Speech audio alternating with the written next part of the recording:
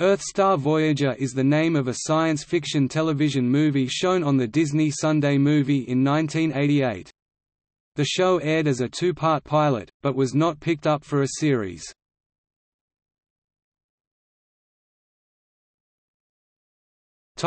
Cast and crew. Directed by James Goldstone. Writing credits: Ed Spielman. Cast in credits order: Duncan Regehr as Jacob Dryden, Jake Brown, former CDR, Vanguard Explorer; Brian McNamara as Captain; Jonathan Hayes, Commander, Earth * Star Voyager; Julia Montgomery as Dr. Sally Arthur, MD, Space Medicine; Jason Miches as Jesse Beanie Bienstock, Computer Sciences; Tom Bresnahan as Huxley Wells, Navigation; Margaret Langrick as Luz Sanson, Communications; Sean O'Byrne as Lieutenant Vance Arthur, First Officer, Vanguard Explorer; Peter Denard as ATM, Beasley. Rest of cast listed alphabetically. Dinah Gaston as Lani Miori, Communications; Andrew Cavadas as Brody Arnold, Physical Fitness Technician; John Bear Curtis as Whistlestick; Stephen Demopoulos as the Crier; Bruce Harwood as Dr. Leland Eugene, MD, Psychiatrist; Henry Kingi as Shell; Nigel Harvey as Security Leader; Barry Kennedy as Lieutenant Matthews; Kevin McNulty as CDR Gardner; Lynette Metty as Priscilla, Main Computer; Rick Reed as Captain Forbes; Frank C. Turner as Willie; David Paul Hewitt-White as Guard; Jennifer Miches as Jeannie; Stephen E. Miller as Lieutenant Krieger; Enid Saunders as Elderly Woman; Mike Stack as Crewman No. 1; Sandy Tucker as Mrs. Bienstock; Meredith Bain Woodward as Mrs. Hayes.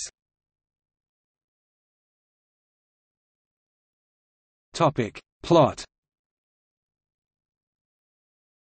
In the year 2082, the Earth deep space exploration vessel, Vanguard Explorer, has suffered heavy damage, due to the efforts of Captain Jake Brown trying to keep his ship out of the hands of mutineers led by his second-in-command, Vance Arthur.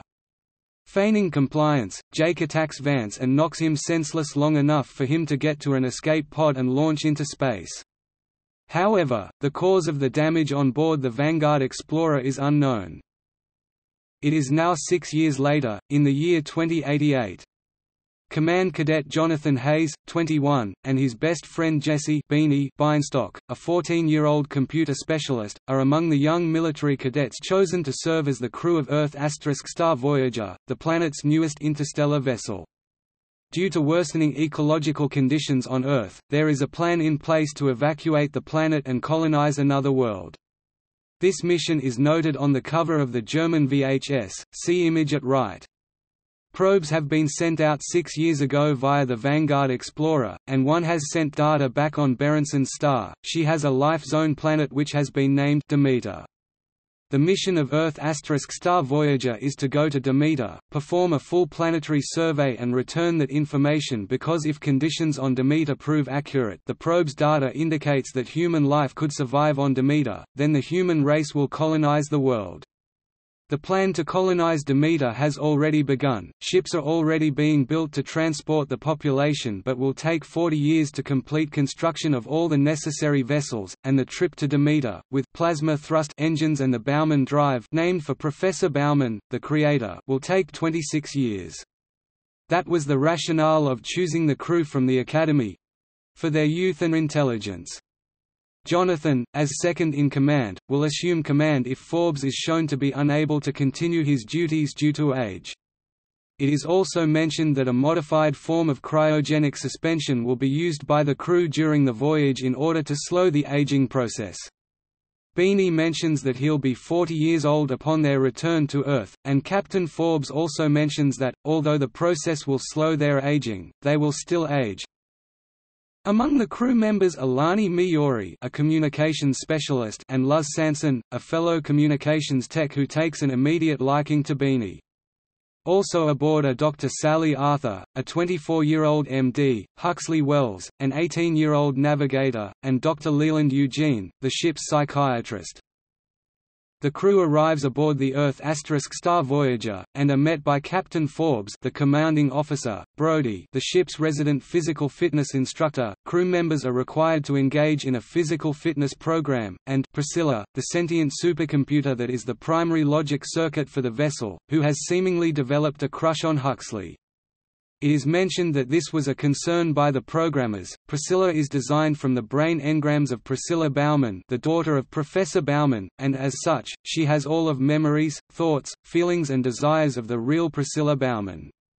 This is slightly annoying to Huxley. Admiral Beasley, a war hero who fought back a criminal organization called the Outlaw Technology Zone, gave them a final pep talk and saw them off from his flagship, the Triton Corsair. Not long after embarking on the mission, the ship has to pass through the junk belt. Immediately entering the belt, the autopilot is unable to travel the course plotted because the junk starts to move due to the ship's engines. After the shields and ship take some damage, Jonathan takes manual control and flies the ship through without taking further damage. While checking the repairs on an airlock, Captain Forbes finds himself trapped inside with the system set to open the airlock to space. Moments later, coming to check on the captain, Jonathan finds him before the airlock opens. Before being blown into space, the captain tells Jonathan to keep going and to complete the mission. Jonathan orders the ship's psychiatrist to review the crew's profiles for any hint of psychopathology. Later, Lani mentions to Jonathan that she has suspicions of Dr. Leland Eugene, but Jonathan says he cannot go on a hunch alone. Following this, Lani is critically injured while in cryo-sleep by an apparent malfunction. Along the way to Demeter, they pick up the long-lost astronaut captain Jake Brown, while stopping at an abandoned station to make some repairs. Brown initially paralyzes Huxley with a weapon, but it is revealed that he did so to prevent Huxley from walking straight into an antimatter zone. Captain Brown is accepted on board as an advisor to Jonathan and, finding out that the crew is only armed with hand weapons, volunteers to build a rail gun with the help of Beanstalk in an airlock. Jonathan then receives evidence of the death of Captain Forbes and Lani's coma that points to Leland, the psychiatrist. When Jonathan confronts him, Priscilla calls Jonathan about suspicious activity in the railgun's airlock. Jonathan investigates and finds Brody, the fitness instructor, is sabotaging the railgun. A fight ensues and the fitness instructor is jettisoned out of the airlock. A transmitter is later discovered amongst his possessions, that he was apparently using to keep in contact with a blip that intermittently appeared on the Voyager's long-range scans. The crew also explores a distress signal from a massive space station known as the 2020 World's Fair, which is inhabited by warriors and researchers of the Outlaw Technology Zone. The landing party is captured by the warriors after encountering one of Captain Brown's former crew members, Willie. They discover that the mutinous Vance has also landed here and became top dog of the warriors by employing a stunner much like the one Brown used on Huxley. A warrior, named Whistlestick, who was beaten and humiliated by Vance, explains that anyone may challenge the top dog at any time. Huxley demonstrates his skill at pickpocketing by getting the key for their cage. Brown offers to occupy their captors by challenging Vance while the rest escape.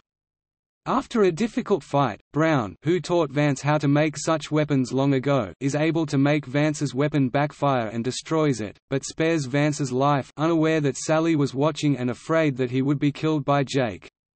In the ensuing ruckus, the crew and their two new allies escape.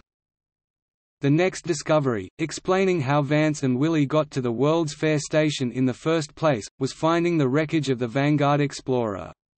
Captain Brown requests permission to board it and retrieve his logs to prove that the loss of his ship was due to mutiny, and to see if there was anything left salvageable.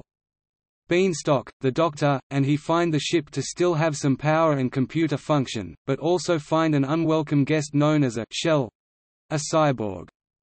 Brown is able to shock the shell into unconsciousness, and Dr. Arthur insists they take him to the ship to help and examine him. In a cutaway scene, it is revealed that Admiral Beasley has become aware of the shell's presence on Voyager, but is unable to do anything about it. Willie explains that the shell is a cyborg created by the OTZ. And, although it is only a drone, it is probably packed with explosives. The Doctor, with the help of Beanstalk, is able to disarm the explosives and treat his injuries, and is able to bring the shell back to consciousness while also keeping him immobilized. They interrogate the shell, and he mentions that his function is to help facilitate assembly. Data from the Vanguard indicates that several odd-looking ships passed by the Vanguard from the World's Fair over the last few years. Later analysis indicates the ships are modular. Later on, Dr. Arthur speaks to the shell and discovers that he was abducted and turned into a cyborg when he was young. After making some small adjustments to him to ease his discomfort, Dr. Arthur and he form a brief emotional connection before his programming returns him to his drone state. Later, he regains his full movement and smashes his way through the ship, damaging Captain Brown's jury-rigged railgun weapon and one of Priscilla's processors. The shell warns them that they must stop assembly, then deactivates himself rather than let his programming make him kill Dr. Arthur. In another cut-away scene, Vance finds himself in dire straits back on the World's Fair as the Warriors now hunt him for his treatment of them. Admiral Beasley appears and demands an explanation from him. Their dialogue indicates that the mutiny on the Vanguard Explorer was part of some design of Beasley's and that Beasley is somehow connected, if not in control of, the OTZ.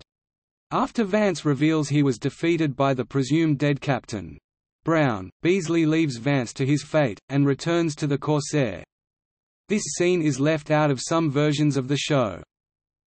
Back on board Voyager, the crew have made repairs and discover how their spacecraft fits into a conspiracy concocted by the Outlaw Technology Zone and Admiral Beasley, the mastermind behind the entire plot, including the construction of Star Voyager, the selection of the crew, and the creation of the shell.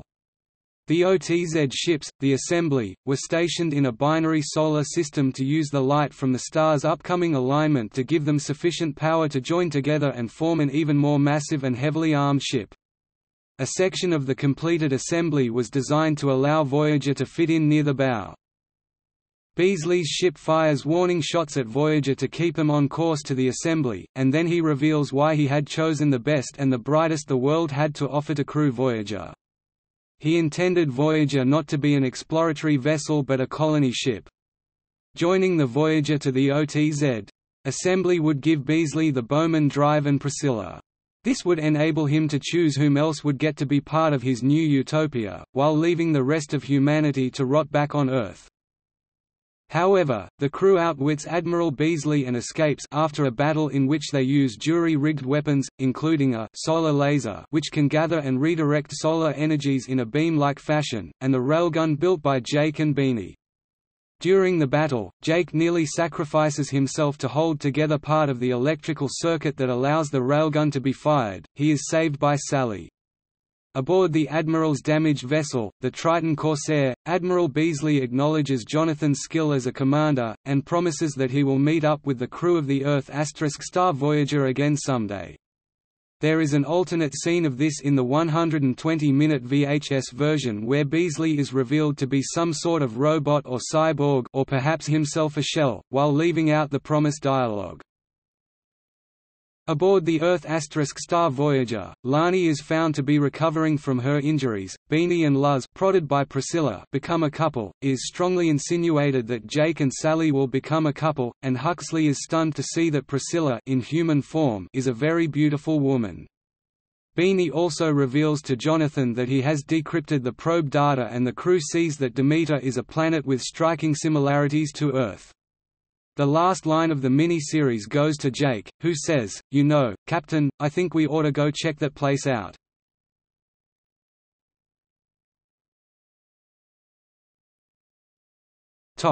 Additional information.